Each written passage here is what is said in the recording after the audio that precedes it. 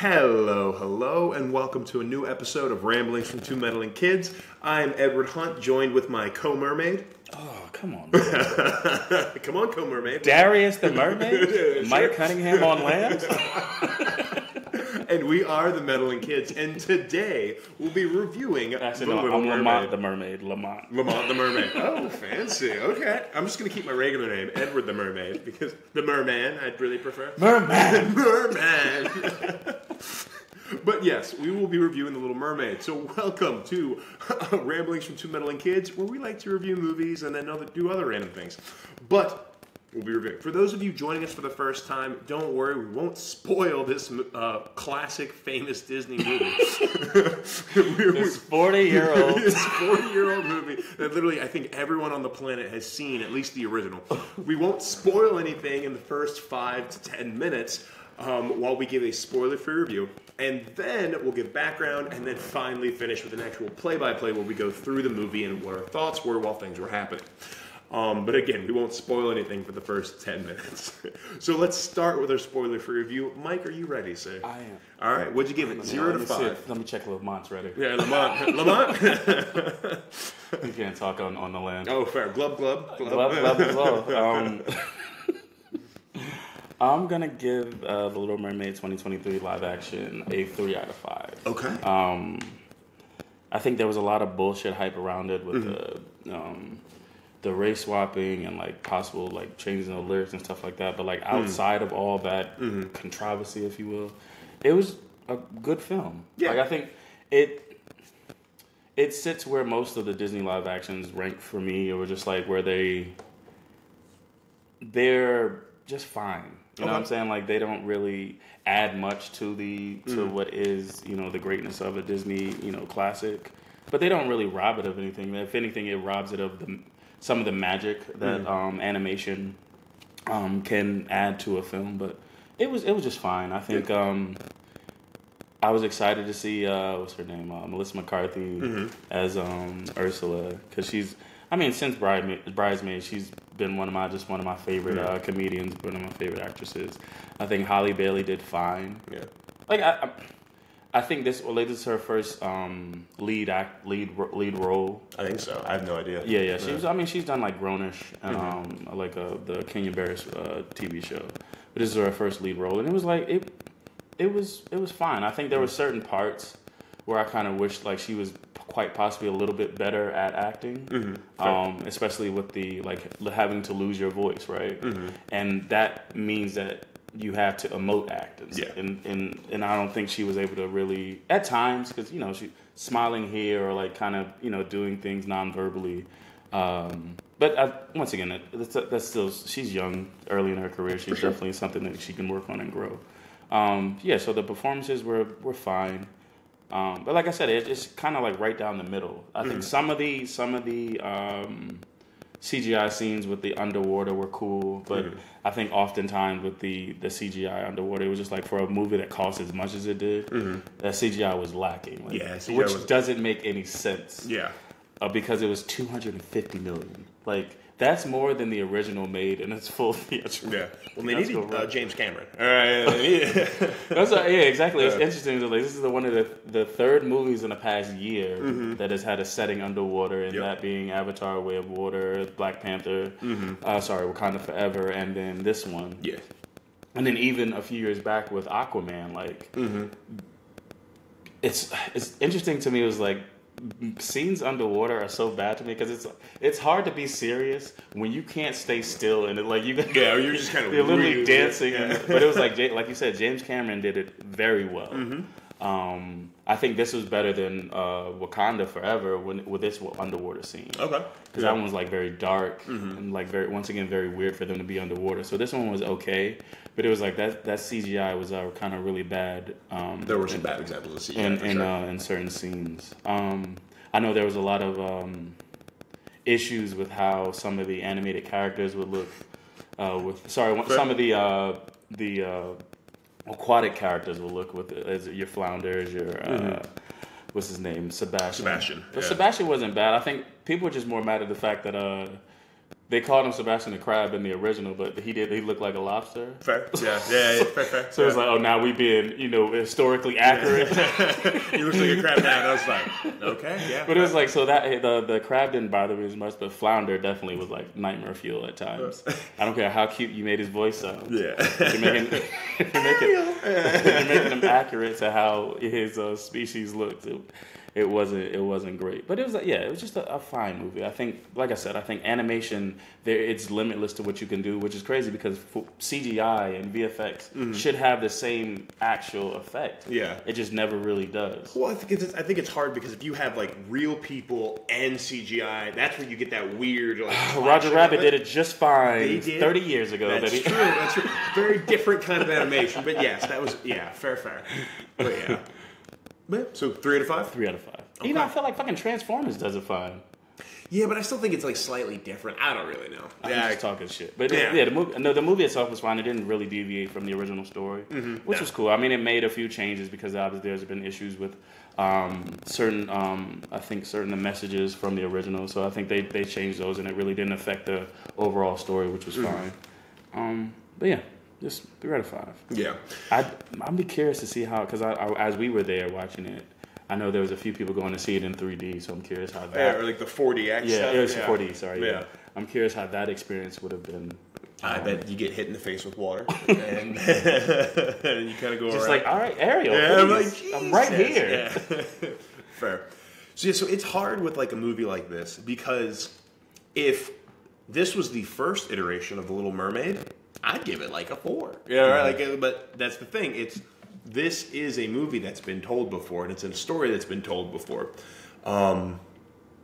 Question, Mike: when was the last time you saw The Little Mermaid?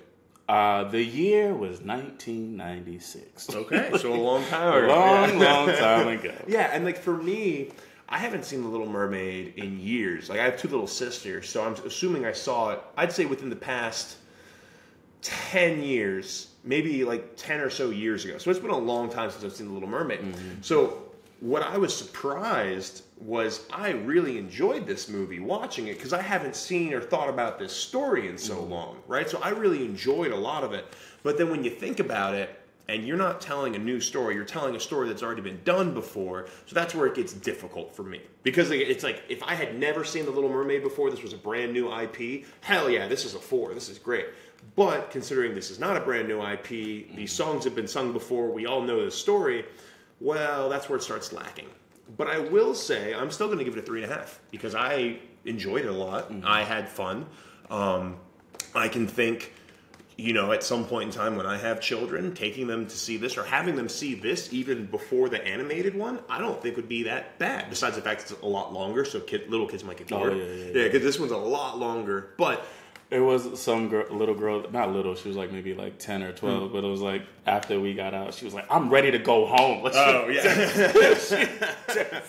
I was like, we need to get this girl a ride. I was like, yeah, someone take her. Yeah, someone get her out of here. Yeah. She was not with the shits. Yeah, no. So I would say that would be, this was like over 2 hours versus the other one's not even an full hour and a half.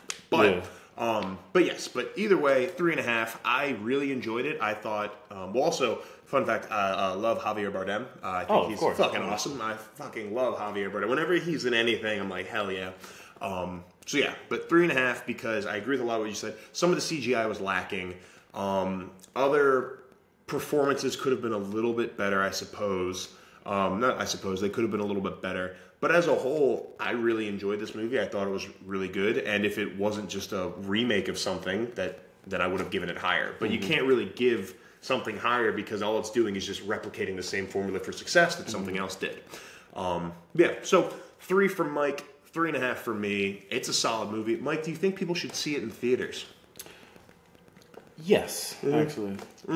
Like I said, a lot of the cooler CGI scenes was like, it reminded me, it's funny, and I don't know if this is from the original, but it reminded me of the scene. I just can't wait to be king from The Lion King. Yeah. So when he's doing the Under the Sea, Yeah, it reminded me of the same shit where you got all the animals coming out. Oh yeah, and kind of this whole this like dance number with the different animals under the sea. I think that scene was really good for CGI. For sure. Just seeing like the different, like you had the monorays and like the seahorses and like different things like that.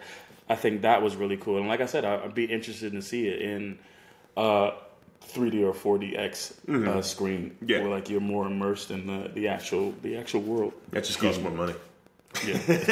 But yeah, I would say I agree. I think seeing it in theaters would be good, especially if you have kids. But then again, if they're super young, they're going to get bored because it's longer. And that's not saying the movie's boring. It's just because kids don't have attention spans like that. But solid movie. I'd say go ahead and see it. So now, what we always like to do, we're still not spoiling anything yet, let's get some background in this movie. All right, so as Mike said, we had Melissa McCarthy. She wasn't very funny in this movie, though. I didn't find myself laughing for some reason. Yeah. I think that it's funny. I think the funnier scenes were between Sebastian and King Triton. Yeah. Like kind of their back and forth. Yeah. But yeah, so The Little Mermaid live action came out May 26, 2023.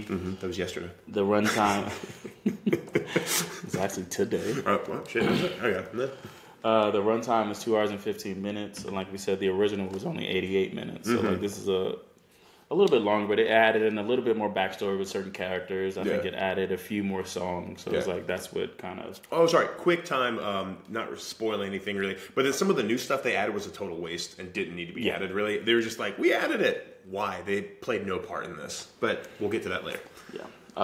The budget was, I have 200 million. It was actually 250 million. Okay. Yeah. Which is insane. So I think that's why they're kind of afraid as to how it'll perform, especially given the slate of movies that are coming out after and what just came out before it. So you still have Mario out, Guardians of the Galaxy, Fast X just came out, and then next week is Transformers. Next week is Spider-Man, then Transformers, then The Flash. So it's huddled in a specific pocket. Yeah. So like they're kind of worried with how much it needs to make in order to actually make a profit. Fair. So we'll see how it performs this week. And I think the projections were about like 100. This one's really tough. It was like 140 million domestic, and then 180. They don't see it doing well, really, internationally for some reason. Huh, but these are just projections. We'll see in a few days because this is also the Memorial Day weekend. So instead of 3 days, it's calculating that 4-day weekend. Yeah. So it does get an extra day, but it doesn't seem. I don't know, but like you'll see, obviously the first week doesn't really give you any inkling on how it'll do further down the line, especially because I think outside of Mario, it's the only movie like kid. More. Yeah, it makes sense. More like a kid movie. Because the next few things. I mean, like Transformers possibly for kids, but not so much. Amazing Spider-Man Across the Spider-Verse, animated, but not that animated doesn't always mean for kids. So it's just like it might hold that pocket for like that demographic, so which might help. Spider-Man's for adults, darn it, because I'm seeing it. Well, you did try to justify two grown men seeing Little Mermaid. Yeah, that's true. Yeah, we're just cool dudes. Yeah, no, we're just cool dudes hanging out. You get that because like we saw the movie together, but at the same time, I'm like a single dude because he got there before me. So I walk in the theater by myself, and I'm like, I hope these parents aren't just like judging me right now, or just be like, "Sir, why are you near my child? Why do you think I sat where I sat? I should have like sit off to the side." And like I told the guy taking the ticket and other people, I was like, I'm just doing this to review the movie.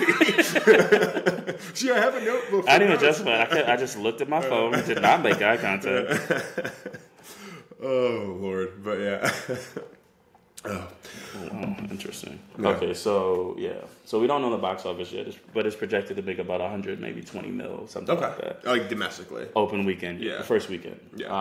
Right now the Rotten Tomato scores, it looks like at a 67. Okay. Critic score, but 94 audience score. That makes a lot of sense to me because it kind of goes with what I said. If you're looking to like reminisce and enjoy this movie, you're not gonna like. If you like the Little Mermaid story, you're not gonna hate this movie. But if you're looking to like critique it and think about it as a movie, well then like it has flaws. Yeah. And that totally makes sense to me because again, but even then, 67%. Yeah, it's not terrible. It's not terrible. It's like it's a solid movie. It just didn't do anything new or revolutionary. Yeah. But yeah.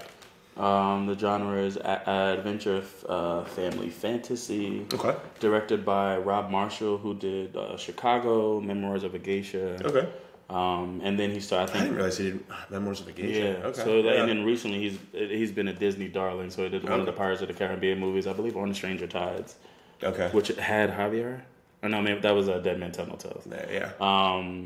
Into the Woods, and then Mary Poppins. So I think his last few have been Disney Disney releases. Disney's got that money. So I think it makes sense why they had him do this one. Yeah. Starring Holly Bailey as Ariel. Holly Bailey. Holly Bailey. Holly Bailey. Okay, and if I accidentally say Halle Berry at some point in time, but Holly Bailey. Okay, cool. I mean, you're going to be saying Ariel from... Yeah, I'm going to be saying Ariel, but yeah. As Ariel, Melissa McCarthy as Ursula, Jonah Howard King as Prince Eric, Javier Bardem as King Triton, Jacob Tremblay as Flounder, Aquafina as Scuttle, and David Diggs as Sebastian. Cool. What about the Seven Sisters? The only ones that had actual like Wikipedia pages were Simone Ashley, because everybody knows her from Bridgerton and then Sex Education. Yes, and then one of the other sisters, but I didn't know what she did. I can't remember. Yeah. And then the tagline is "Be a part of her world." Makes sense. Yeah. Cool. Yeah. All right, so now, before we get into our play-by-play section, a quick word from our sponsors, and really just a project that's going on right now, is some of you may have heard or seen, because I've been posting on our social media, is we have a comic, or I have a comic. It's called Evil's Weapon Chainsaw Wars. I would not recommend this for families.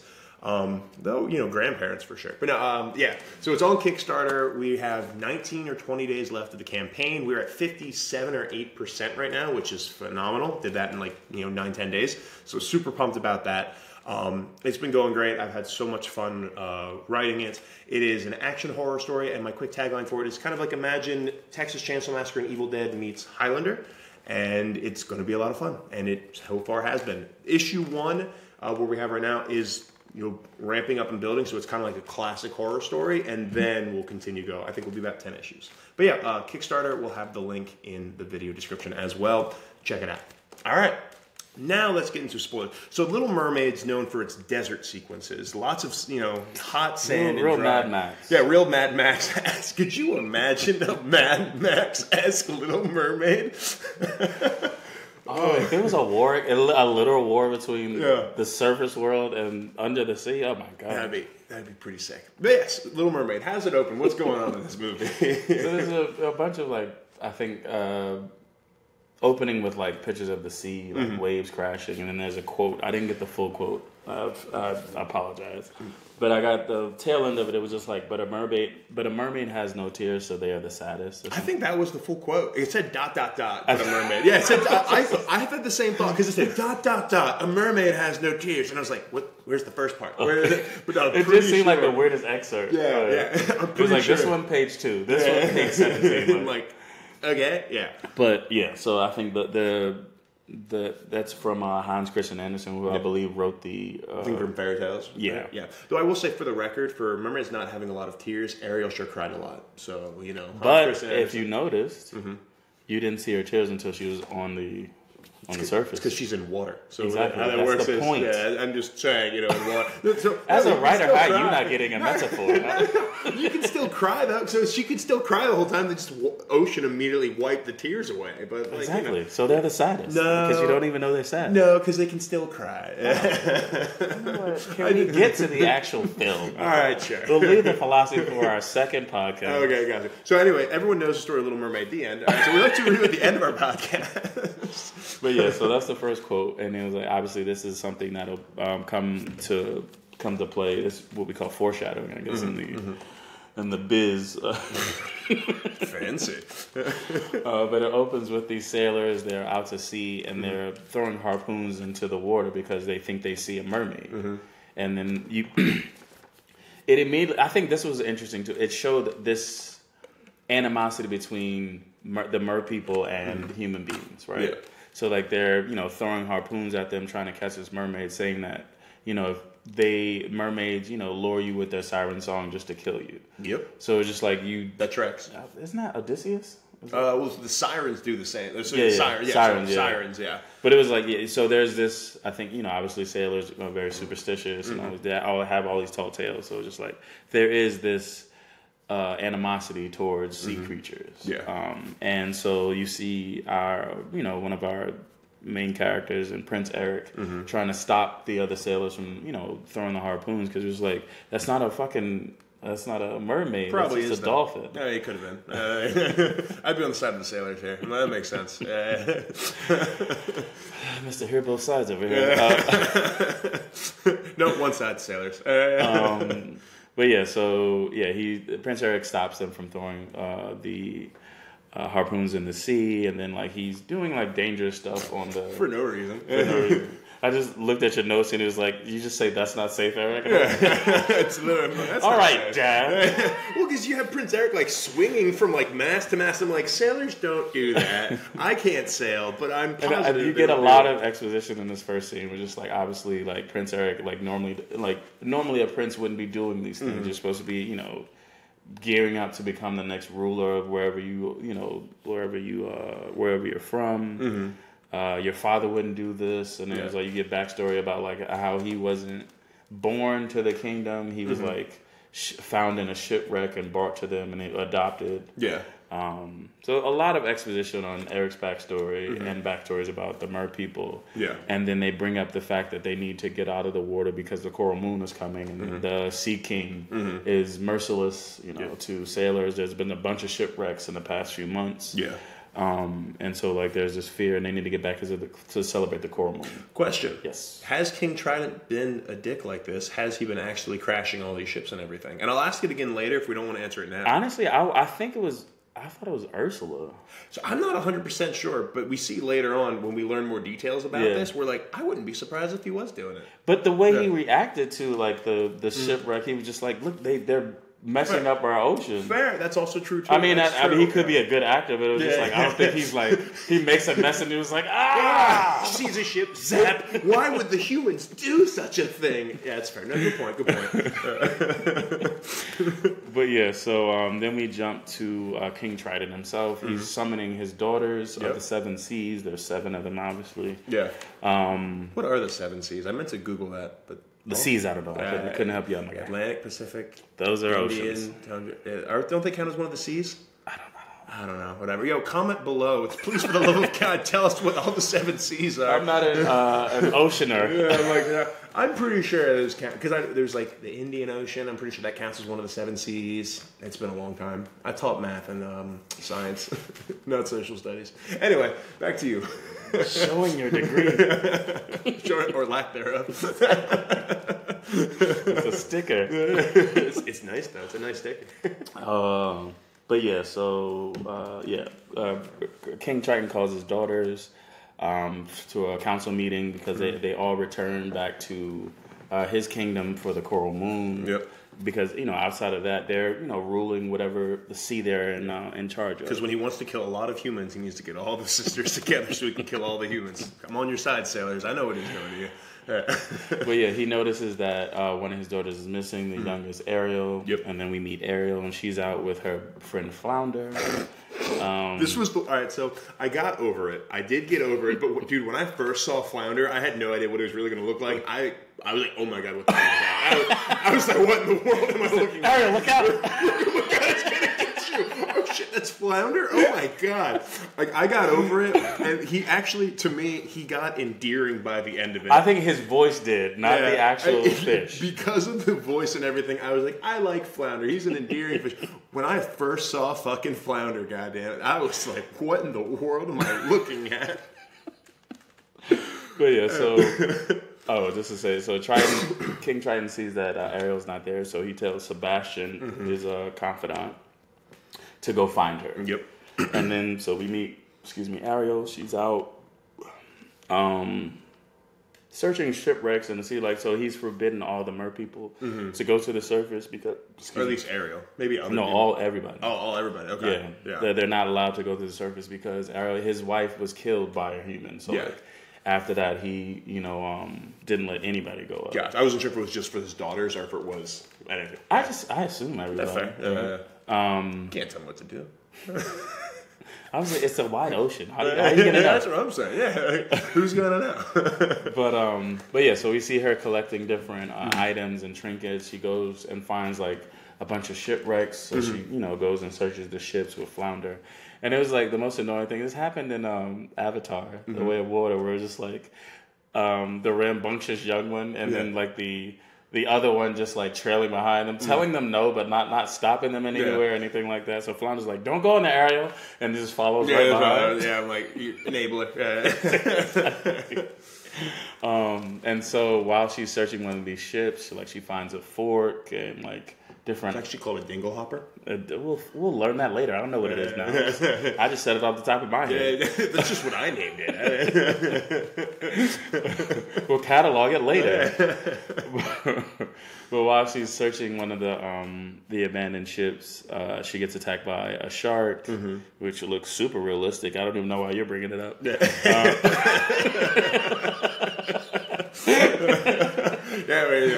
So, like, with the ecosystem, so sharks so was there a shark in the original movie? I don't remember. Once again, I only read the Wikipedia of the original movie. I meant to watch it, but I didn't. I was trying to give this one its grace, right? No, for sure. So I didn't want to do like, this one did it this way and that way, so I didn't really go in and like do like a shot for shot thing. Yeah. So I don't know. Yeah. So if there was, comment and call Mike a dummy and say, of course there was a shark in there. Why would you ask that? That's exactly what I need. But yeah, I can't remember if there was, so you can call me a dummy. That's fine. But yeah, because I couldn't remember if the shark happened in the first one. But then also, I'm like, sharks eat mermaids? That's pretty like. I guess so. I guess. Yeah. There are fish. Cool. Yeah. All right. But yeah, so using Ariel, and you see her kind of like she's very headstrong and like she's fearless and resourceful. So in this scenario with the shark, she finds out a way to both save Flounder and herself, trick the shark, and so they can escape. Yeah. And so on her way back, she's like looking at some of the things she's found, and that's when we meet Scuttle. Yes. So apparently, we talked about. Oh, did you look this up? So apparently, they switched Scuttle. So originally in the animated movie, he was a seagull. Yes. They switch it to a diving bird. So like they do dive. Yeah. They dive and then they just kind of hang out that long and talk to mermaids while they're underwater for 10 minutes. I didn't feel like reading the full paragraph, but it was like I think that was an important. Like they made that distinction so that character could exist underwater with the rest of them. Because I guess that makes sense because in a way, if they can't go to the surface at all, which in the animated movie you didn't have that rule, you can't go to the surface at all. Yeah. In this one, can't go to the surface at all. So how could Ariel talk to a bird because it dives and then it can now breathe underwater and talk? Yeah. Though I will say, and this is the last thing, I don't understand the ecosystem of this place, and this is the last thing I'll say about it. Oh yeah, because Scuttle dives down, eats a fish in front of Flounder, and is like, "Yeah, that's right, I'm eating your brother," and then it's like, "Hey, Flounder, how you doing?" And I'm like, wait, so, because I'm like, I guess it's Lion King rules. We're like, literally Lion King was just like, look, Mufasa told Simba, he was like, we eat them, but hear me out. Yeah. When we die, we turn to grass and they eat us. That's fair. So fair trade. But the antelopes weren't hanging out with the lions outside of this. Like, that was like, that's what's even worse. It was just like when Simba was born, the antelopes was, we gotta go to the killer's house? Yeah, literally. I mean. Like, they'd be so pissed. Be like, I gotta, like, what the fuck? This motherfucker just 8 days. And got the nerve to show off his kid. If that kid was here, I'd kick it in the head. I'm like, all right, Antelope. All right, Mr. Antelope, you got to calm down.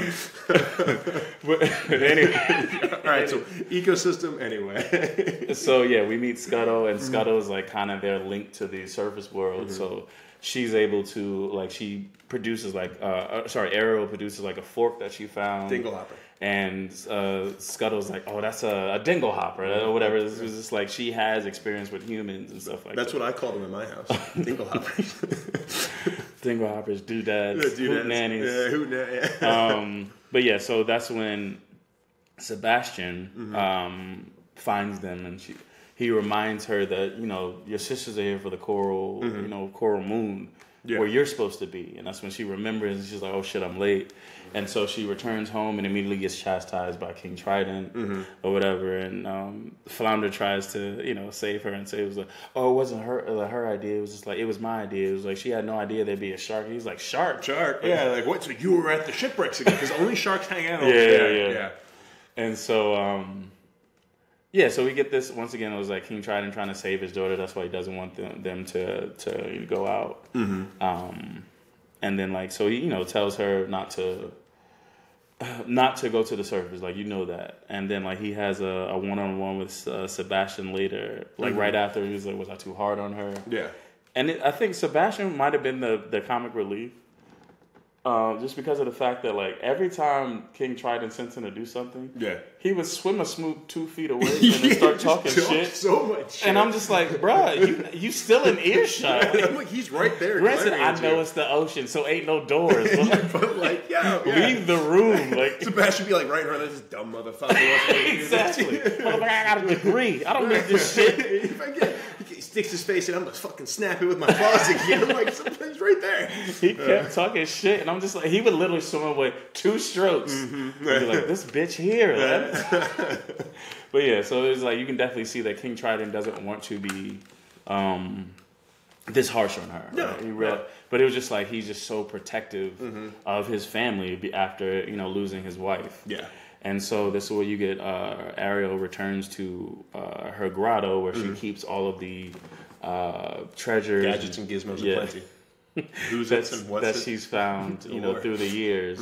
And then she sings the iconic "Be a Part of." Is it just a part of your world? Is it? No, that's the "I've got gadgets and gizmos aplenty." Who's the ones that It's part of your world. Is it part? Yeah, it's part of your world. Yeah, that's part of your world. That's what I'm saying. I'm not part of your world. Like I said, I haven't seen the movie since 1996, so it was like it wasn't even like obviously I'm familiar with the Little Mermaid, and the story kind of, but it was just like it wasn't one that was high on my list. Yeah. When I was a kid, I didn't care. Well, because also I think you kind of get that like. When you're like a kid, you're like, I want to watch Lion King, Aladdin, Hercules. Yeah, exactly. It wasn't for like the little boys had the Disney princes and the girls had the Disney princesses. So it was just we'll watch it because equality. But they put it on a Kiddie Academy, and I'm like, come on. They're like, Ed, we can't watch Lion King again. Like, but Mari's on. Who the baby daddy? And so after so she sings "Be a Part of Your World," and she does a good job. I think that was her singing though, right? Yeah. So that was the big part of like when people were complaining about the Black Ariel. It was like, well, one, like it's a fictional character who gives a shit. Yeah. But two, you want somebody. It's a Disney property, right? And one that was heavy, like a big part of the character was their singing. So the same thing like Lion King, whatever it is, like Beauty and the Beast or whatever. So like you want somebody that can sing, and it was like. Halle Bailey has a phenomenal voice, so it's like you knew at least like I said, some of the acting was like hopefully she'll grow as an actress, but it was like as a performer and a singer, like she's already there, like she's amazing. Yeah, she did a great job of singing. Yeah. So it's like the song was great, and then like so right before this you get King Trident saying that he wants Sebastian looking after Ariel or whatever, and that's when he brings up the fact that he went to crab colleges. Just talking shit the whole time. I had to get my degree from Crab University in liberal arts. But so she sings, like you said, her voice was amazing. We had no doubt about that at all. Which was interesting, the fact that she's playing in a movie where like a big majority of it is like she's not allowed to use her voice. Yeah. Which is interesting. But they did a good job with the internal. Oh, that was later. But they couldn't. It wasn't consistent. That's what was annoying. Yeah, fair. I think if it was the whole time where you could hear her inner thoughts, but she couldn't articulate it because she had lost her voice. Yeah. I think it would have been way more interesting. They picked and chose. You can't sing for a solid hour.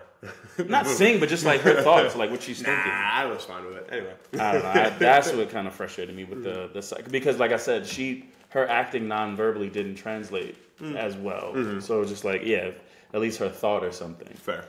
But anyway, so Sebastian's, going to find her because that's his job now. She's singing Part of Your World. And as she finishes her song, she notices that there's like explosions at the surface. So when she goes up, she sees that it's not, cannon fire or anything like that. It's just a celebration of the coral moon there. Yeah. Eric's ship and a few other ships, as they're returning back to the island, they're shooting off fireworks and stuff like that. So she goes and she chills on a lifeboat on the ship to listen to what's going on. So the sailors are singing a song. Eric, you can tell he's a very much beloved prince. So even though he's royal or whatever, he's like, he doesn't see himself as separate from. Yeah, he's hanging out with the common folk. Yeah. And so he's having a conversation with, I didn't write the guy's name down, but I thought it was something with a G. Yeah. Anyway. Yeah. But the general or whatever. His assistant. Yeah. His butler, hand servant, whatever. I thought he had like a higher rank or something like that. He seemed like more than just like a butler. Oh, he was like the head of like the house almost. Yeah. Yeah, something. But yes. But anyway, so that guy, his mentor, not mentor, caretaker. His Alfred. Caretaker. Yeah. Alfred was a butler. Shut up. So me saying butler worked then. Alfred was mayor rather than a butler. But anyway, but yeah, his character, he's talking to his caretaker about the fact that we get more exposition about why he's not from. Since he wasn't born on the island, he doesn't. That's why he doesn't feel anchored to it. He wants to see the world. He wants to change the world. He sees the fact that the world is growing and they're kind of being left behind. He's not afraid to travel the seas, even though the guy mentions that the fact that the Sea King has been sinking our ships and stuff like that. He just kind of wants to be more. He can't explain it. It's just in his blood to adventure. He wants to be part of the world. Yeah, and so Ariel hears this, and she once again, I think this is her first interaction with actual humans. So if all she knows as humans to be monsters and stuff like this is a very different experience to have. It's a pretty dreamy monster. It's got, And so as Eric is having this conversation with his caretaker, with Ariel listening, he notices that the seas are kind of storm's coming. A storm's coming. And so they try to prepare like the ship and all. Shit goes to hell quick. Really quick. It's like the ships are very flammable in thunderstorms apparently, because that thing is on fire immediately. Yeah. And so the whole entire crew goes to the lifeboats. Ariel kind of leaves, but stays to see what happens. The boat crashes. The crew gets on the lifeboats. Eric stays behind to save his dog. I believe his name was Max. Yes. Okay. And but because he saved Max, he's left on the ship. It kind of gets knocked out as it's turning, as it's sinking. And so Ariel, still being in there, she saves him. Yep. And she brings him to the shore. And so she kind of wakes him up, just admiring his face. Because once again, this is her first experience with a human being this close. Yeah. And like you said, he's also, quote unquote, a dreamy. Yeah. And so Eric starts to wake up because she, started singing to him her siren song. And before he can fully wake up, the rest of the crew are looking for him, and they see that he's washed up on shore. So Ariel has to escape. And the funny thing was for me. Was I really wanted to see Ariel moving outside of the water as a mermaid. Because like a walrus. It's not graceful. She didn't run into the water. Was it a tuck and roll type of? We've seen how walruses move. That would have been Ariel. I just really wanted to see it for no fucking reason. It's a smooth dum-dum. But it would have been like me. I was a fat little kid. When I got out of the pool, I would halfway get up and then I'd roll, right? And then get out of the water. He said, success. No. Lord. But yeah, so Eric is woken up by her voice, but he sees kind of an image of her, but his eyes aren't fully open. He just heard her voice. Yeah. And so Ariel returns to the sea, and in parallel, you see that they are both obsessed with the experience that they just had. Yes. Eric is obsessed with finding the woman that saved him. He just doesn't know what she looks like, knows her voice. Yeah. Ariel, after rescuing him, she's obsessed with, being a part of his world. Is this when she's on the rock? Yes. Yeah, dude, that was like horror fuel. Like literally, that was like the one part of the movie where like how was like she like slithered and skittered up like this rock. I leaned over and said, I was like, why is she shaking? Yeah, like literally, she was like, she was like, yeah, it was nuts. Like that was just like, okay, she's gonna like this could have turned to a horror movie very quickly based solely on that one performance. It is funny because in a few weeks, a horror movie, but a movie about where mermaids are the villain. Oh, really? Coming out. Yeah, So it's just like in parallel. It's really interesting. So I was like, whoa, all right. It was really weird, but I think they were trying to recreate the iconic scene with Ariel on the rock as the waves crash. Yeah. But it was just like, yo, you good, Ariel? Yeah, man. She was skittering and slithering on these rocks. You met rocks. that guy one time, my guy. That was obsessive. Yeah.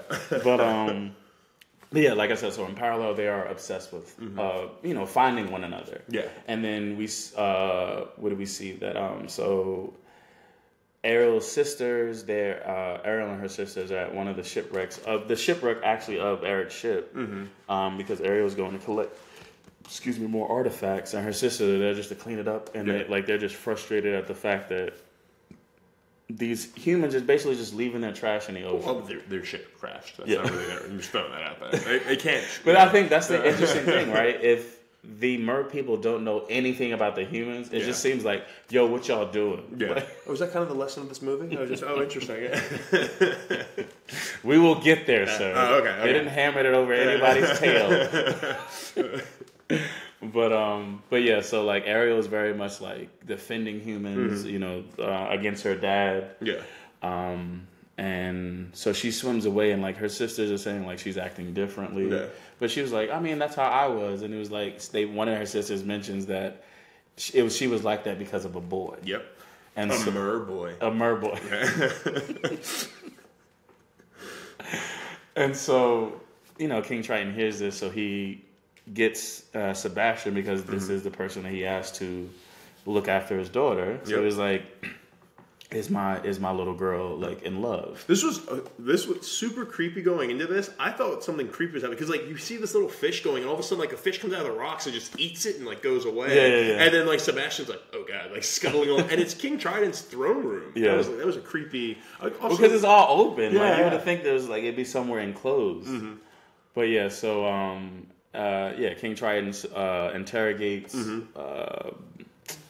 What's his name? Sebastian. Well, he's just like, is there a boy? And then Sebastian just spills the beans immediately. He's like, I told her not to go up there. Yeah. Like, humans are bad. Because Sebastian was there when, like, right after she sang her song, the Part of Your World song, right after she saved Eric. And, she did all that. Sebastian was there.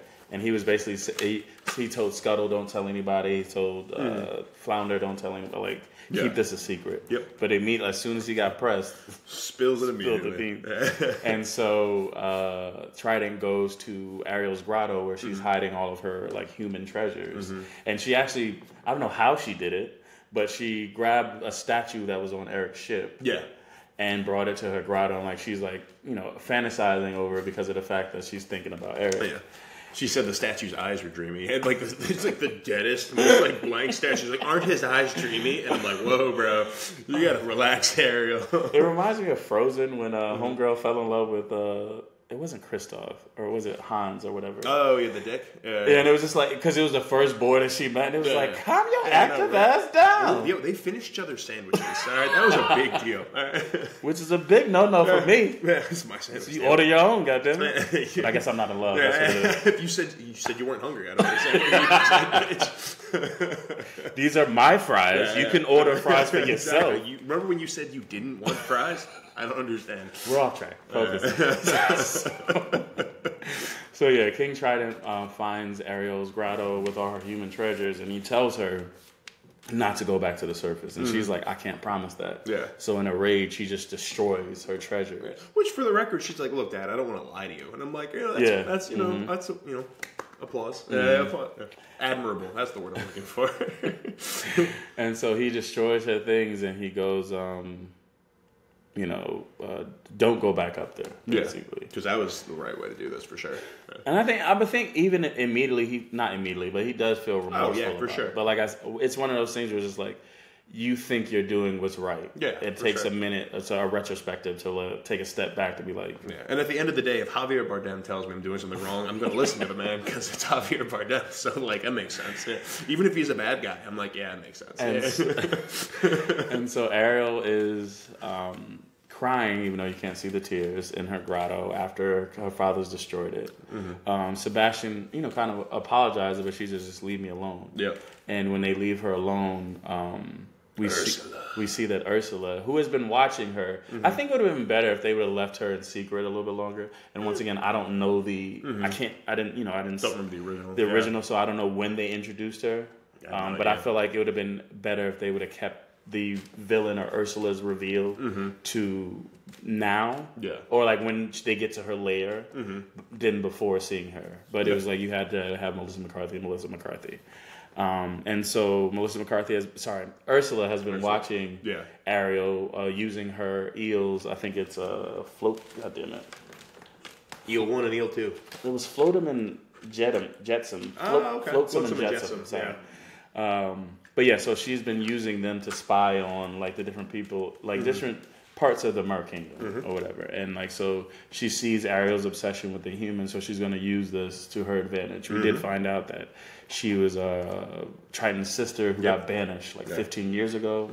And I wonder how she got the octopus once legs, again, right? Like, I feel like there's so much. If you're gonna, like we said earlier, it was like one of those things where like a lot of the problems with these live action is it basically is just a shot for shot remake of the animated. Yeah. So you don't really add anything. So I think what could have been added is a bit of backstory. Or just in general, I would have liked to see some other mer people that had octopus legs and they were good. You know, like just because you have you see a variety. Yeah, you see a variety instead of like everyone being the same Mertail and then Ursula. Because that's like she was at this point. This was her backstory. She was born disfigured, and literally everyone hated her for it, and like, it just made her evil. That's literally what happened. Backstory of Ursula: she was born disfigured. She was Lady Gaga. She wanted love. That's all she wanted. She would go to her mer parents, and be like, "Love me," and they're like, "You're a witch," and then like, yeah, that's Ursula's backstory. But yeah, so people are monsters. She's been spying on Ariel. She's going to use her to kind of get her revenge on King Triton, her brother. And so Floatsome and Jetsam find her, and they do a projection of Ursula saying that, I can help you, basically. Yeah. And so they lead Ariel to Ursula's lair, which is like kind of deep in the trench somewhere. Yep. The Mariana Trench, probably. Yeah, and that's so funny. It was just like I was watching a commercial with what's his name, Quinta Brunson for Hulu, and she goes, "Why haven't we explored more of the ocean?" And I just shouted at the TV because it's scary as shit. Scary as fuck. It made sense to me. Yeah, it makes sense. But yeah, so she's led to the Ursula's lair and followed closely by what's his name, Sebastian and Flounder. Yep. Because they try to call her, but she didn't hear them or whatever. And so in Ursula's lair, so before this, and God damn it, keep jumping around. But before King Triton destroys her treasures, we do get this live action version of Under the Sea from. It was good. It was really good. And I said, I think this was a lot of the fun of the CGI and the VFX is with the sea creatures being used as like kind of like doing like a dance number under the sea. Yeah. Oh, so with that reminds me, why the hell aren't the jellyfish stinging Ariel? That was the one. I didn't get it either. Right? I was like, yo, I've seen Finding Nemo. Jellyfish sting other sea creatures too. All right, I remember that. But yeah, so we're in Ursula's cave now. I just wanted to make sure we didn't miss the big singing. Yes, and it was a very good Under the Sea song for sure. Yeah. Excuse me. So yeah, in Ursula's lair, it's funny. So Ariel goes, "You're the sea witch," and Ursula goes, "What? What did they say? What you just call me?" She like loses her cool for a second, and she's like, "Wait, shit, fuck, bring this back together." This is one of those things like, "Oh, Ariel, no, we call her that. She doesn't know that."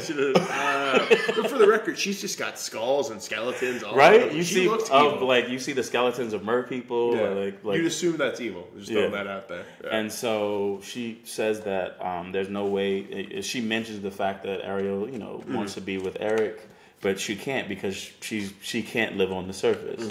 But she says, if you want to make a deal, I can make you a human for 3 days. Yeah. But you have to give up your voice, your gills, and your tail. Yes. And initially Ariel was like, no, like I don't want to do that. But she, Ursula, gaslighting, goes, well, I guess you can go back to your daddy then. Yeah. Mm-hmm. And this is when Ariel's like, oh, hell no. Yeah, So like, all right, fuck it, fine. she gives into the deal. She has 3 days to get a true love's kiss from Eric. If she does get that kiss, she'll remain a human being and be able to stay on the surface. If not, she has to come back and basically be Ursula's prisoner. Yep. Turn back into a mermaid and become Ursula's prisoner. Yeah. So she takes a scale from her tail, which she needed a scale and blood. Yep. Yeah. She creates the potion, and immediately she loses her voice, her gills. She's trapped in the trench. I don't know how she. And made Ursula just leaves her to drown. And Yeah, just like, well, there you go. And so somehow, was it the Flounder and Sebastian get her to the surface, and she gets caught by a fisherman. Yeah. And taken to the. So she's fascinated by her. It was like super weird too because it was just like I was like, "Is this Tarantino?" It was a lot of feet shots. I get it. Well, it's because But I was like, I got it, but it was just like. But initially, I'm just like, all right, like she having very nice feet aside has nothing to. But it was like initially when I saw it, I was like, all right, God damn. But then you're right. Obviously, the whole point is like she's a mermaid, so these appendages are new. That's to her. why there's so much feet going on right here. I was like, Tarantino's just sitting there like cinema. Yes. Yes. This is why. And so, sorry, the cess with Eric. Yeah, so she loses her voice, and then also Ursula mentions that she added a little, extra to the spell. Anytime Ariel thinks about, she'll just forget about the kiss. Like Ariel, she like. All right, for the record, if you're ever going to make a deal with, I don't know how magical deals work, but you need to write down some clauses. So that's what's interesting. So like in the animated version, it was like a contract that she signed. Yes. Yeah. And so like I watched I wish I can give them credit, but it was like how Little Mermaid should have ended, and it was just like. Well, we know that she can write, so she so she just because writes in the animated one she signed her name. So it's just like all she had to do was like. My name is yada yada yada. Yeah. Boom, boom, boom, boom. Oh, Sea Witch took my voice, but I am the one that rescued you, and we should. But this one was a little different. I guess they had they saw that episode of what I watched, and they were just like, okay, we got to fix this. And so so she has her memory, doesn't have her voice. She gets taken she gets found by a sailor, a fisherman, sorry, and he takes her to the castle. To the castle. And they get her cleaned up and stuff like that. Well, this is like that one we talked about, like the internal monologue singing. Yeah. A bit, yeah. There's a bit like it was a bit of both. So just like they take her to the castle, and then they start mentioning that the prince is looking for because we got his song and the whole thing where his mom kind of mom the queen forbade him from sailing again because of what just happened. Yeah. But he's just obsessed with finding this girl, so he's using all the kingdom resources to find Ariel. Yep. And so as his as the maids are like cleaning her up and getting her dressed, they realize, holy shit, he's been looking for a girl. We found a girl. So like they go get him, and this is where you get her singing in her head about being, I think, be a part of your world or something. Well, there was a whole thing because she was singing about like gravity keeps taking me down because she tried to stand and fall. Yeah. And like, you're right. While the whole part, but so then Eric though comes in and Ariel wants to sing to him because she still loves this guy. She just doesn't remember the fact that she needs to kiss him. But she still remembers her love, but she can't sing. So you get that nice internal like, but I can't sing. Yeah. But that's what I'm saying. I think it would have been better if that's what pissed me off because not pissed me off. That was my one gripe is the fact that the actress, because once again, in the animated movie, they can be she was very expressive. Yes, when she couldn't speak, so it was just like you could see her either trying to throw the words out or something like that. But it was just like she was expressive to so expressive that you got what she was trying to say without her having to say it. Yeah, well, that's the perk of animation. Yes, and that's what I'm saying. So I think with Holly, like she's a fine actress, but it was just like she wasn't able to emote as well as a cartoon. Emote some of her feelings and stuff like that. So it was just like, I think it would have been better if they would just had her having an inner monologue the whole time. Yeah, because it would have for me it would have helped. It would have added to the performance. Okay. Because otherwise it was just like you had this great singer that wasn't allowed to sing in the movie or actually talk for a lot of it. So it was just like, well, how is she otherwise as an actress? Fair. But yeah, so Eric, meets her because he's excited as they found some woman. But once again, he doesn't know what she looks like. He only knows her by her voice, and this woman doesn't talk. Yep. But he's, once again, they show him being a great prince or a great royal, where he's just like, obviously, you can stay here for as long as you want. Yeah, stranger that crash here, live in this castle for the rest of your life. That's fine, whatever. Like, okay. And so Sebastian shows up to the castle, and he mentions that they just have 3 days to get this kiss. And as soon as he does, Ariel just kind of she goes aloof because of the spell. Yep. Anytime they mention the kiss, she forgets it. Yep. And so she goes to sleep, and I think Scuttle shows up as well, and he's like, well, we need to figure out a way to get this kiss without her, not without her knowing, but we can't get her to remember it, so we got to get him to do it. And so they kind of start scheming as well. And then the next morning, I think it's at night. Isn't it like that night Ariel wakes up and she sneaks down and goes into... Once again, I think the days were a little bit weird. 3 days. Because it seemed like it was like she fell asleep, and then I thought it was like Scuttle came back in the morning. That's right. I think Scuttle did come in the morning, and then something... Yeah, okay, fair. Yeah, because then there's that So maybe that was the first day. The second day was like them exploring. I don't know. Yeah, actually. Yeah, I don't know. The days are a little bit weird. Yeah. But yeah, so the next day or whatever. Yeah. Sometime still within this 3 day time period. Ariel's exploring the castle. Sneaking about. Yeah. Yeah. And she finds this room with like a bunch of treasures. And Eric comes in and he explains like, these are all the things that I've accumulated as I've been wandering the world. And he has just maps and like just different like rocks and things like that. And the first thing he finds is like this rock, just huge mass of a massive rock, petrified sea rock. Or whatever. Yeah, and like he's loved it because he found it, and Ariel knows what it is, being that she is a sea creature, so she just slams it on the ground, cracks it open, and he's like, "What are you doing?" But it's like crystals inside. There's a fancier rock. Inside. Yeah. Inside this rock is another rock, but that rock. He's like, "How did you know that?" And it was just like, so they just spend the day together. Him like. Her not being able to say anything to him, but just being fascinated at the fact that he is also fascinated with discovery and adventure. And so like they're just running through his maps that he has. It was a very cute scene of the two of them together. It was very cute with them side by side. Because I think it did show that obviously she was attracted to him because he was attractive, but there was like they did have a lot in common, and this kind of feeling trapped where they are, and this desire to explore, this desire to get out, this desire to be free. Yep. You're right, which was great. And so his what do we call him? His caretaker comes in. Yeah. And he says, Eric says he wants to show her around the island. And his caretaker says, "Can I have a moment with you?" And he goes, "Well, you told us that we need to send all the carriages out to find this mystery girl of yours." And Eric is contemplating. He was like, "Shit, you're right. I'm still looking for her, but he definitely has feelings for Ariel." And so his caretaker goes.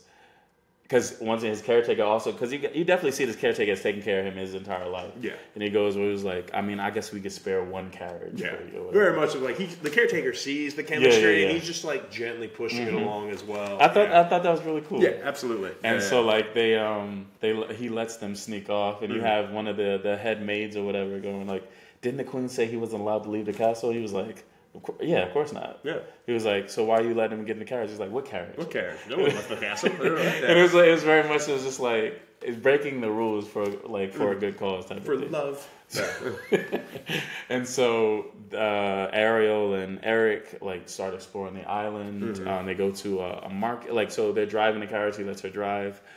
She like recklessly through just almost killing small children and random animals. Yep. And then they go to a market, and she apparently the original actress from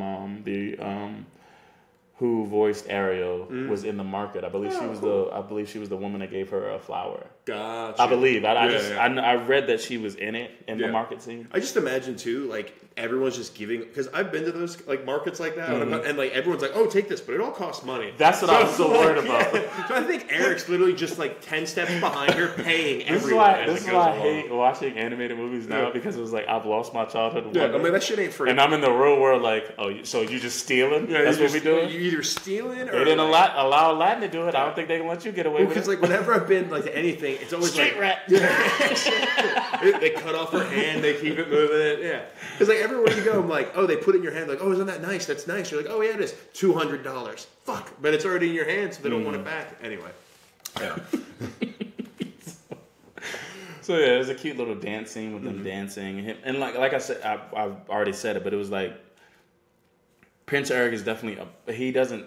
And maybe it's just the kingdom itself, where it's just like that. Yeah, there are royals, there are commoners, but it was just like it seems like there's no class system or whatever it is. It was just like everybody kind of just gets along. Yep. Yeah. And so on their ride back, you see Sebastian, Flounder, and Scuttle have been devising a plan to get them to kiss, because like we said, they can't get Ariel because anytime they bring it up to her, she's gonna forget it. Yeah.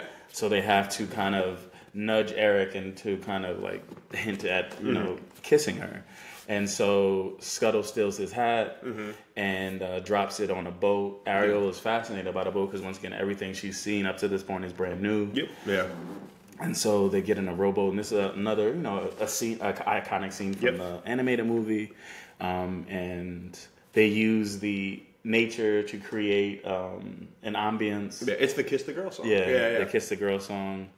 And they only changed one thing. Like they were literally like one line. From what I heard, I don't know the song off the top of my head, but it was like at one point in time, they said something like, "Oh, you got to ask if she wants to kiss." That's literally like the only song. Like from what I remember of the song, it was basically word for word, except for that one quick line. And people were making such a big deal about it. And I'm like, well, you probably should make sure. You probably should make sure the person wants to kiss you before you go in for the kiss, or like, whatever. But yes, like. So, of things to change and like bitch and moan about, that wasn't really something weird. That's what I'm saying. Like all of the backlash of this guy, it was just like, bro, you're just yeah, exactly, fanning unnecessary flames. But so they get in this moment like they're in this romantic setting and they're about to kiss. But here come Flotsam and Jetsam, bumping, like tipping the boat over. Yeah. Oh, and Ariel teaches Eric her name. Yes. Oh, that was cool. That was cool with the scene. So they have the scene where they're like laying back and looking at the stars. Oh, he's like, oh, that's Orion. Oh, that's Aries. And he's like trying to get her name. And she's like, oh. Ariel points at Aries and like stops it. He's like, Aries, but. And then that was really cool. That was fun. Yeah. And so they have the scene where about to kiss. They get interrupted by. Hell, I wanted to kiss at this point in time. I'm like, just mash faces together. Just just go for it. And so they get stopped. And but they go to they sneak back into the castle. And this is where you get another part of the caretaker just being kind of lying to the queen. Yeah. Literally risking his head. And even he like you said, he notices this kind of the chemistry between them, and like this genuine like this kind of meet cute where they're having, and so they send Ariel off to bed now that he knows her name, and the caretaker goes, we didn't find. None of the carriages that we sent out found the girl, and even Eric's like he forgot about it. Yeah, he's like so he's kind of torn, and then he has this he's like sitting on the shore, kind of thinking because he's having these real feelings for Ariel, but he's still chasing this dream girl. And to the caretaker guy, he says that really cool line. He's like, allow an old man to say something. It's something along the lines of, don't let what what could be get in the way of what is. Yes. And that was a great line from him too. Yeah, he was great. Yeah, he was a great guy. Because like I said, it was just like you have this person that you like that's here, and you're literally chasing a fantasy for the most part. And he's kind of in his head about it, and he's sitting on the shore thinking, And he's you can tell he's decided, oh, I'm going to tell her how I feel. Like, he's running back to the castle. Then all of a sudden. So then before this, as this was happening, being that Ursula's using her eels to kind of spy on the world outside of her lair, being that she's banished. Yeah. When she sees that Ariel almost got this kiss without her voice, because she thought it was in a bag. She was like, if this mermaid doesn't have her siren, there's no way she's going to get this kiss. But she sees that there's genuine attraction between them. She forgot something very important. Ariel's hot. You fool! You fool! You fool! And so she decides that she needs to do some trickery herself. So she gets another potion, and there's kind of a funny scene where like she's looking for something, and frustrated she can't find it. She goes, "Oh, there it is." There it is. That's gonna. I didn't like this scene solely because it looked like she wasn't in control of her tentacles. Yes, like the tentacles were. It was like really Doc Ock. Yeah, and I was like, "What?" And that was so out of place for me. Where I was like, "That's dumb." I did not like that. But I mean, there it is was funny. Yeah. But I didn't want tentacles pulling and like prodding her without her being in control of them. I was like, "What? That's not how octopi work." Yeah, and so she cooks up a potion in order to turn into a human being. Yeah, and she has Ariel's voice, and so she uses that as Prince Eric is about to run back to the castle to tell Ariel, that he loves her. Yeah, she just shows up on a rock ram. Like, I'm like, fuck, that's no, bad. That's a cop. Yeah, exactly. It's a fucking rat. I mean, ghost. Yeah, and so Eric, as he's about to run back to the castle, he hears the siren that had woken him up after the shipwreck, and he sees this woman on the rocks, and then the next morning you wake up.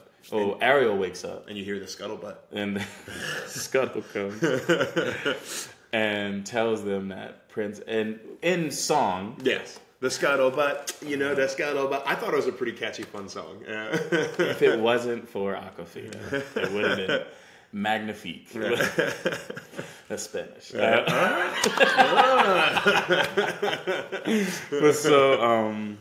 So Scuttle sings a song basically saying that Eric is going to propose. Yes. And Ariel is really excited because of the fact, she thinks it's her. Yeah. The fool. And so she runs down the stairs and she sees the queen and the caretaker talking to Eric. But she notices that there's some dark-haired beauty. Dark-haired woman there. Yeah. Whoa. Beauty. Sorry. This world. And so Eric seems to be out of it in a way, but he doesn't really know. So it's clear like there's a spell, and I can't remember in the movie, animated movie, if it was. It did. Yeah. Okay, gotcha. I think the problem is they should have shown us. Maybe his eyes were like. Well, they did kind of. They showed like a little glow in his eyes when he saw her because of like the thing on her pendant. Like there was a quick little glow. Really, I feel like that. It was brief. Yeah, it was so super brief. Yes, it was such a barely. I thought I wish it was like something purple or something like in his eyes to just let you know. Yeah. So he's obviously like because even he can't explain. Yeah. But he was just like, yes, I'm so happy. This is amazing. Yeah. So he's going to announce his engagement to he's been searching for her. Yeah. For weeks at this point. And so Ariel is very upset. So she runs from the castle. She feels defeated. Yeah. And then Scuttle. Yep. Because they're all looking for Ariel. Was it Flounder, Sebastian, Scuttle looking for Ariel? They can't find her. Scuttle goes back to her room because she hears Ariel's voice. Yes, yeah. And she's like, Ariel? And so she goes to a room in the castle and she sees Vanessa, the dark-haired beauty that is going to be... the dark-haired beauty that's going to be engaged to Eric. Yeah. And... she's laughing and stuff like that, and then she looks in a mirror, and Scuttle sees that her reflection is that of Ursula. Yeah. And so seems like a terrible spell. And for it's the a record, horrible if you're going to have like some shape-shifting spell, but every time someone sees your reflection, they see who you really are. It's like, have you heard of plot convenience? I want to say, I don't know who the actress was for Veronica. Her name is Jessica something. Cool. She did phenomenal. Yeah, I think she did such a great job as like this evil, bewitching, alluring character. And like she only was there for like 5-10 minutes of screen time, and I think she did a great job with it. So yeah. And so Scuttle rushes back to find actual Ariel to tell her like, oh, the sea witch has tricked you. Yep. And Ariel's just defeated. She's just like, she can't say anything, but she was like, I can't talk. Yeah. He's going to marry somebody else. And then Scuttle tells all of them what Ursula did. So like, oh, we need to stop this engagement. Yeah. And so Ariel runs to the shore. Sebastian tells Flounder to go tell King Trident what Ursula had done, and then he hops on with Scuttle to go stop the engagement until Ariel can get there. I think this was one of the funniest parts of the movie. It was. I saw it coming. But it was so funny. Well, because then it was after. So like while the freak Scuttle's flying with Sebastian, and Sebastian's giving her the plans. Like, when I give you the signal, let me go. And Scuttle's like, okay, and like drops it. And then Scuttle's like, I guess I'm on my own. That was funny. It was just like, so you're just gonna leave adapting. You could have just dove down and grabbed him. No. That is your one purpose. It was when she was like, I guess I'm on my own. I was like, that's fucking funny. Yeah. And so Scuttle stops so right before, like at the engagement, the Queen gives Eric a ring from her mother so that he can, propose to Vanessa. Yeah. But before he can do that, Scuttle attacks him. The ring drops, and this is where you see the caretaker kind of kick it away. Yeah, right. He's like, because he was like, he doesn't. He saw that something different in Eric. Yeah, but I think he's also rooting for Ariel. Oh, for sure. Well, he's like, something's up. Eric can't even fully explain it because he takes Eric to the side, and Eric's like, I don't really know. Like super. Yeah, and even he was like, where'd Ariel go? Yeah. And so as they're scrambling looking for the ring, Ariel shows up. She kind of attacks Vanessa, and she breaks the necklace, the shell that was holding, trapping her voice, and her voice goes back into Ariel, so now she can talk. Yep. And as soon as he hears her siren call, or her voice in general. Yeah, her voice in general. He realizes, she's the actual Ariel is the actual woman that saved me. Yeah. And he kisses her, but it's too late. The sun is set. Well, she doesn't kiss her. He's about to kiss her. Oh, he was? I thought he did. I thought he's like about to kiss her, but then she turns back into a mermaid. Because like he's like going in for the kiss, and then she like falls because she doesn't have legs anymore. Maybe it's a bit of both. I think thought they kissed and then noticed that they... I don't think she actually kisses. They actually kiss at this point.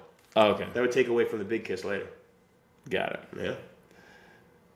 Either way, she was too late. Yeah, either way, she was too late. It turns back into a mermaid. The rest of the wedding, the engagement party is like kind of terrified. They're like, what the fuck's going on? Because Ursula turns back into Ursula. And I'm like, whoa. Well, yeah, so first Ariel turns to like, holy shit. Then they're like, it's a sea creature. And then Vanessa starts laughing, and she turns back into Ursula and just tackles Ariel off of the cliff. Into the water because it was like, time's up. You lost. Yeah. And so Eric is just like, I gotta go save. I gotta go save her. Yeah. And so Ursula is dragging Ariel back to her lair, but she gets stopped by King Trident. King Trident tries to stop her, but the whatever spell whatever deal they made is unbreakable. Yep. Because it's blood. Yeah. So like he tries to attack her, but there's a shield around it. I think the shield was just because Ursula's also very strong. Oh, okay. I don't fully know. Right? Yeah. I thought it initially, but then she said, "Oh, the spell is unbreakable." Right. Yeah. Fair. So it could have been because of that. I don't know. Yeah. But yeah. So then, King Trident is like, "Well, what do you want?" And so she basically. It's kind of a sibling rivalry type of thing where just like she just hates her brother for like what he has and what she doesn't, for being banished. So she wants for being disfigured as a child and everyone making fun of her, not letting her play their reindeer. We don't know that. We did not get that backstory. I said it was canon. I literally said it was canon. And so basically, King Trident gives up the trident. King Triton gives up the trident for Ariel and his life. And so they swap. That was weird. In the animated movie, he becomes like one of them little shrimp things. The polyps. Yeah, little polyp shrimp guys. Yeah. Because didn't we see a bunch of those in the front of the lair? So in the front of the lair, you see in the beginning of the movie, Ursula eats shrimp. And they're like, eat, like eats the shrimp. But it was like, what this thing that attacked her with the eyes? The little eye thing. Those were just like weird. Okay, because I thought maybe those were after seeing her her lair littered with like mermaid skeletons and stuff like that. Yeah. And then all of those monsters. I thought that they were all going to turn back into humans after. No, those people were all dead. Yeah. Well, because in the animated, you have those little weird gray misshapen things. Yeah, but they were other. Yeah, those were the other mer people that she like. And that's what I thought those eyes were. The poor unfortunate souls. Yeah. No, I think those were just creepy plants. Yeah. Yeah. I mean, so then she kills Triton. Well, yeah. So her eels were basically shocking.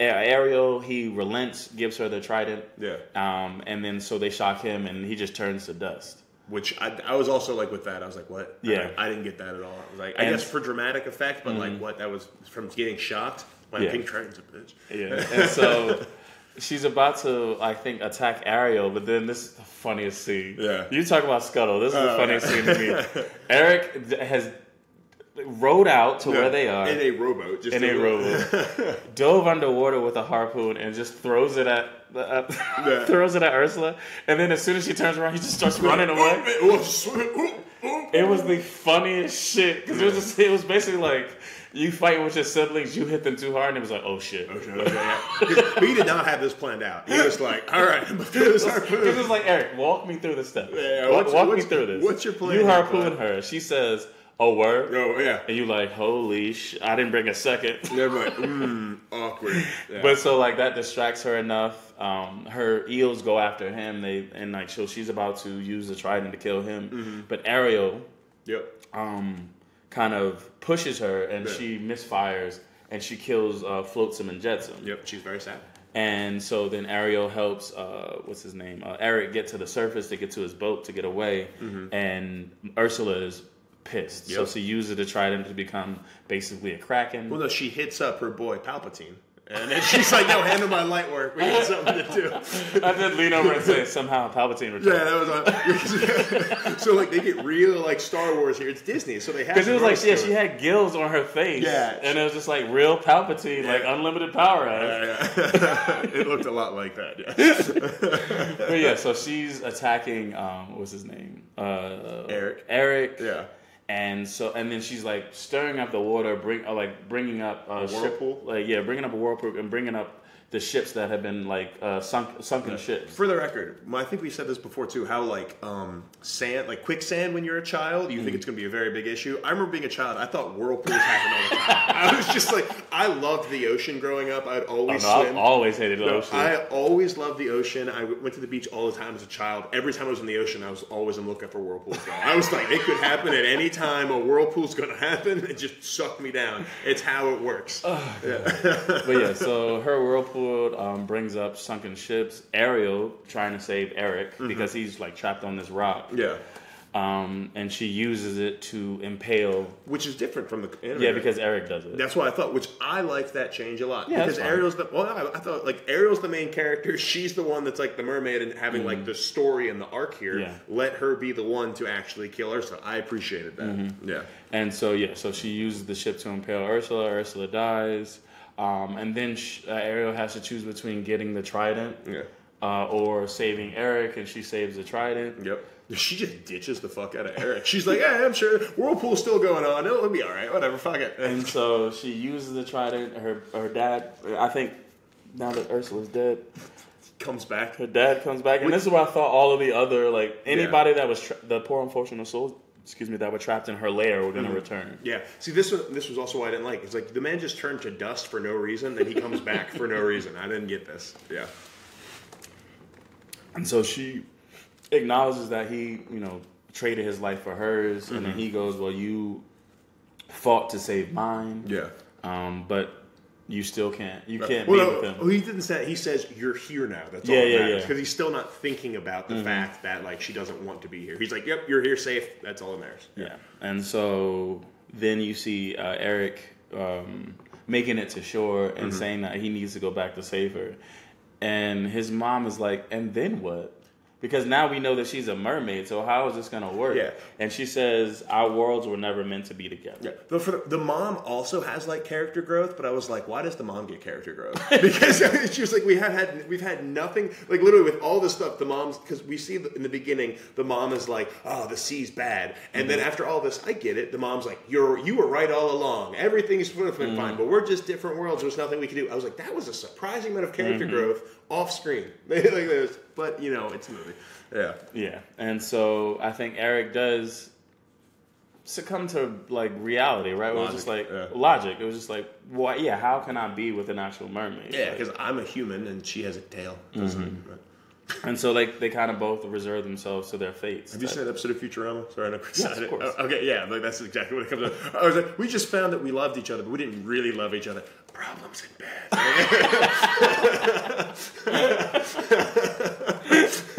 Yeah, that's how that one went. Yeah. And so the next scene we see, it was just like King Trident talking to Sebastian. And it basically him, Sebastian told him all along that you need to let your children be free. And that's what I said. That's why I love the exchanges between them. He was like, oh, is that what you said? Because in the beginning of the movie, I don't think we said this, in the beginning of the movie, Sebastian's like, well, you need to be firm with your children and let them know what's going on and like look out for them. And then the end, he's like, that's what I always say. And he's like, oh, is that what you always say? But yeah, so King Trident realizes that he's, his rules are making his daughter miserable. And he does have the power to give her, he's like, I've given her everything that she could ever want. And Sebastian says, well, not everything. Yep. Yeah. And so, because as they're doing this, they're watching Ariel. She's on the same rock she was earlier, kind of looking at the castle. Yeah. And so, using his magic, he basically gives her, it turns her into a human. And so, Eric is doing the same thing where he's just kind of looking out into the ocean in the castle, playing with Max. And so, he throws a stick, right? Yep. And he throws it one time and Max doesn't come back. So he's like, Max, did you lose it? And he turns and Ariel's there. And, it's a nice little reunion. They finally kiss. Yep. And shortly after, they're getting married. And his mom is saying, like, yeah, with this marriage, we do see that our worlds can, be as one. Like, they're not as different as us. She's just like, if you marry a mermaid, this is going to give us a lot of money. Yeah, they're going to be like, we're going to get a lot of money from this deal. I like this. You smart, boy. You smart. And so the people of the island are, sending off Ariel and Eric. They're going to explore uncharted waters like they've always wanted. Just for the record, don't mermaids know all the waters? If you have, like, all the 7 seas, like, the mermaid, she's like, we're going to uncharted waters. You know all the ocean. You know all of the ocean. What are you talking about, Ariel? And so as they're rowing away, Eric sees King Trident. She just pops up. That was like, Jesus Christ. And so he says, hi, Eric. And he says, I hate the fact that you had to lose your voice for me to hear you. But, I'll always love you, always be here. And then you see, like, the mer people coming to the surface. But like you said, it wasn't very established whether it was, like, only his daughters weren't allowed to go to the surface or, like, all mer people weren't. So I think this might have been more impactful if he was just like, if you motherfuckers ever go up there. Yeah, exactly. It's a whole, because at the end, like, and then all the mer people are up there and they're like, and it was funny too, because as a human, I would have been like, oh shit. He was like, oh fuck. Yeah. Like, we cool? Give me a harpoon. And I'm just like, he was loading up the. I'm not gonna make the first move. As soon as they get out of range. But I'm just gonna hold it right here. But it's supposed to be an important moment where it's like these different worlds are, colliding.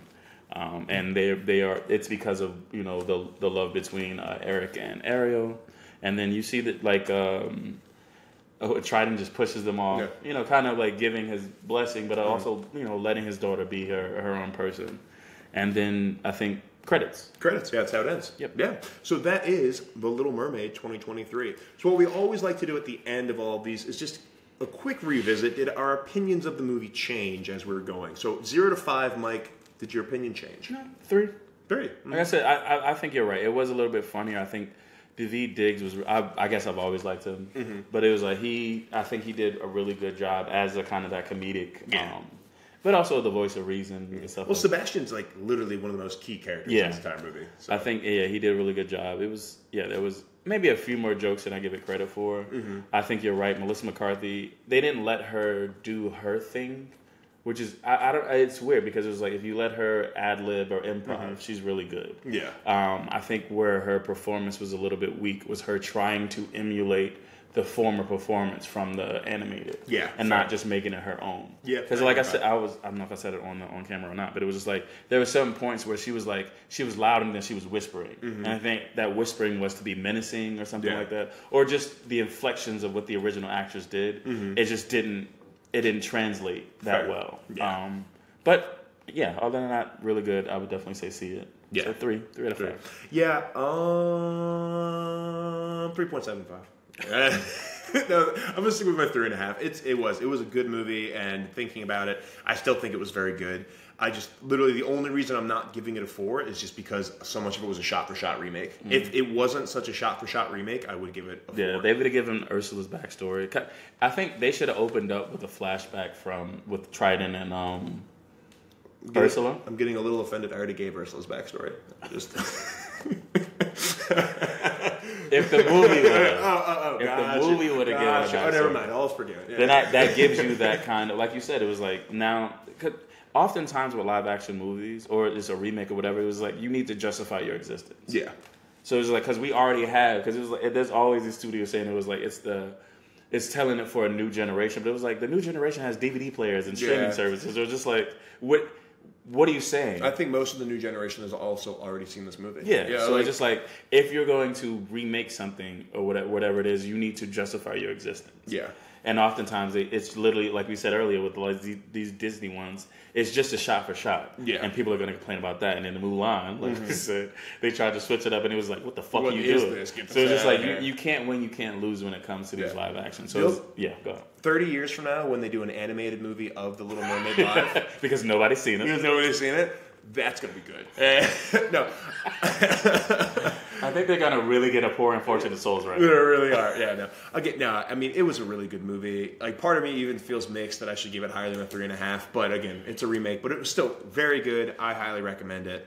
So that is The Little Mermaid. Again, thank you so much for listening, everyone. We are the Two Meddling Kids. If you'd like to reach out to us, you can find us at Two Meddling Kids on Twitter, Instagram. If you'd like to email us, twomeddlingkids@gmail.com. Mike, if they want to reach out to you, how can they? On Instagram at Days from Legendary. Beautiful. And if you'd like to reach out to me, you can find me at EdHunt77 on Twitter and Instagram. And I also have a new Instagram, hunt.comics, for all of my comic-related stuff. Again, I'm going to plug it. Kickstarter link will be down there. Evil's Weapon Chainsaw Wars, running the campaign until June 15th. We're about 58%. It's going to be a lot of fun. Otherwise, et cetera, I'll see you next week. Or we'll see you next week. Bye everybody.